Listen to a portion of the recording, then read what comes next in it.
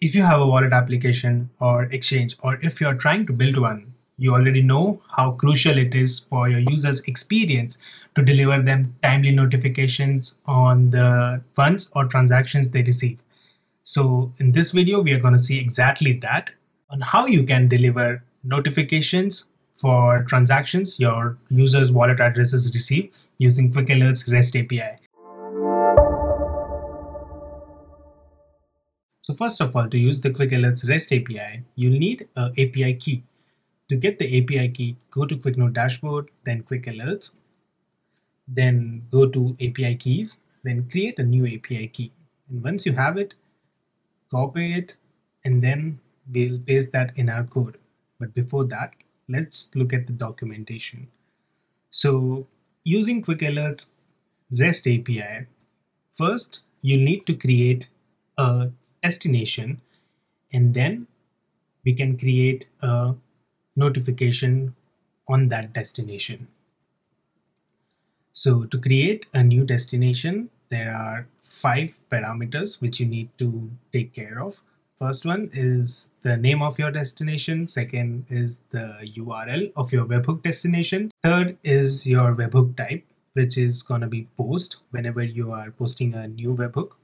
And then the fourth one is going to be service, which is going to be webhook. And then the fifth one is going to be payload type. So this is an interesting one. So payload type is basically the amount of information you want to receive. First is of course the block information, second and third are transactions, and fourth and fifth are transaction receipts for that particular transaction.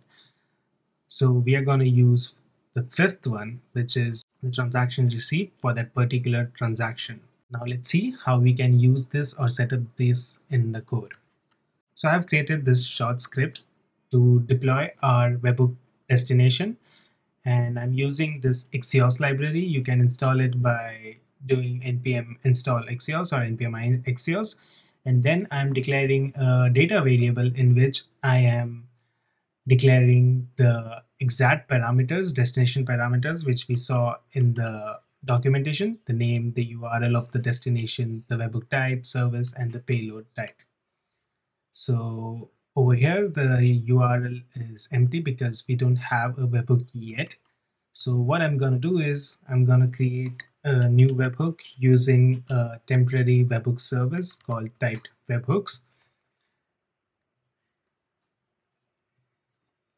So typed webhooks gives you a temporary webhook, and you can use it for like testing out your quick alerts. But whenever you will be deploying in production, you will of course use a webhook which is for your app and delivers information to your application. So let's go back to code, paste it over here, save it. And then I am declaring a config variable in which we are going to configure the call. The call is going to be a post call because we are setting a webhook destination. And in that, the URL will be https api.quicknode.com/quickalerts/rest/v1/destinations. Don't worry, you don't have to memorize this. You can just go to the QuickAlerts documentation and you can get the entire URL from here. And then let's go back to our QuickAlerts dashboard, copy the API key, and paste it in the code over here. Save it, and that's it. And over here, we are also importing the data variable, which we just declared over here in the beginning, which will contain the parameters of our webhook. And then we are sending the request to the QuickAlerts REST API using Axios library, and then doing a try and catch block. So let's try to run this.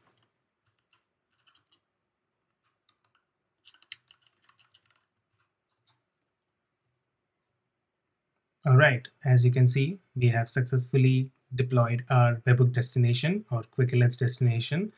And this is the ID which we get from the console.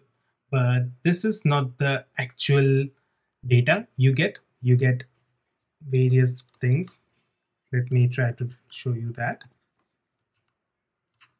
You get ID, the date and time of creation of webhook, date and time of updation of webhook, name, type of webhook, etc. So let's go back and get the ID, just ID. I'll run it again.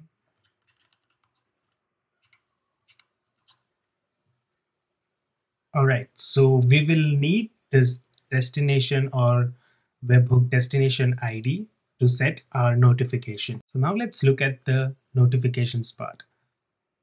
So in the notification script, we have the similar thing as the destination script, just the parameters of the data part changes and the URL for the REST API changes. So let's look at the documentation, what these parameters are.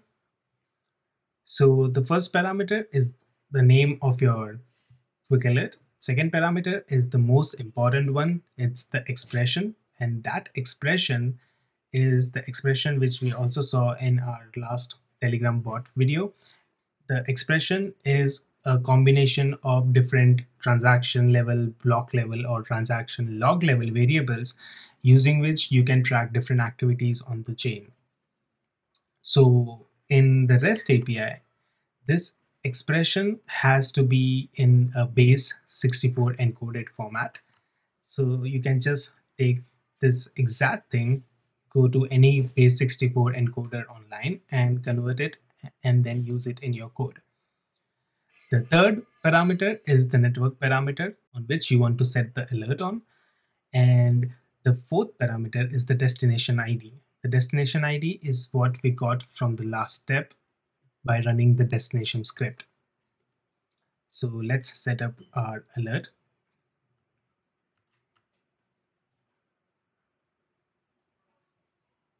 First of all, let's copy this destination ID, paste it in the destination ID array section.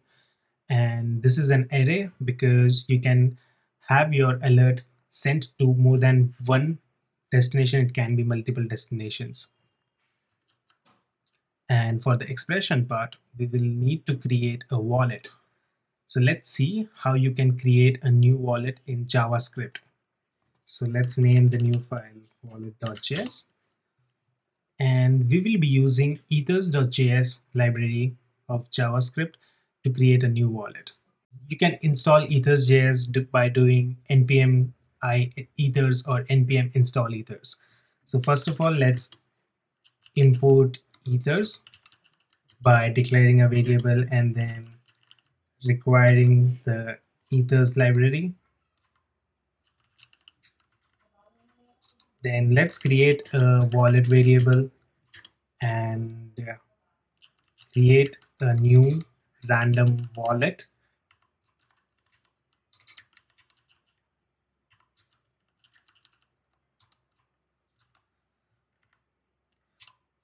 So what this create random function does is it will create a new random wallet which is Ethereum compliant. And then let's paste or output the wallet address. So we'll console.log wallet. Save it. Let's run this. Node wallet. All right. So we have created our new wallet address in JavaScript. Let's pick this wallet address. Go to Google and do text to base 64. Then we are going to use a similar expression to track a wallet address. So what we are going to do is we are going to track transactions coming to and transactions coming from a wallet address. So let's just copy this expression and paste it over here. Let's go back to our code editor, get the wallet address, replace this with the new wallet address which we just made, convert it to base 64, copy this base 64 expression, go to notifications, then paste it in expressions, save it, and that's it. So the network which we are going to deploy our alert on is Ethereum Sepolia, which is the new Ethereum testnet. Let's also change the name. Let's name it wallet new wallet transfers, save it. Let's say node notification. All right, so our quick alert is now deployed, and you can see it gives us the ID of the alert, created, updated, date and time, type, expression, account details, as well as it also gives you the parameters which you deployed the alert with. So the name, expression, network, updated at, created at, etc. Let's send some Sepolia ETH on our newly created wallet address to get notifications. And once the notification is fired, we should see the data on this page because this is the webhook page. So let's go to MetaMask, send some ETH. Let's send 0.11. Next, confirm the transaction. All right, so it's submitted. And once the transaction is confirmed, the block is mined, we should receive the notification over here. All right, so you can see we have already received a notification and MetaMask is yet to give us the notification. So let's wait for MetaMask to give us notification.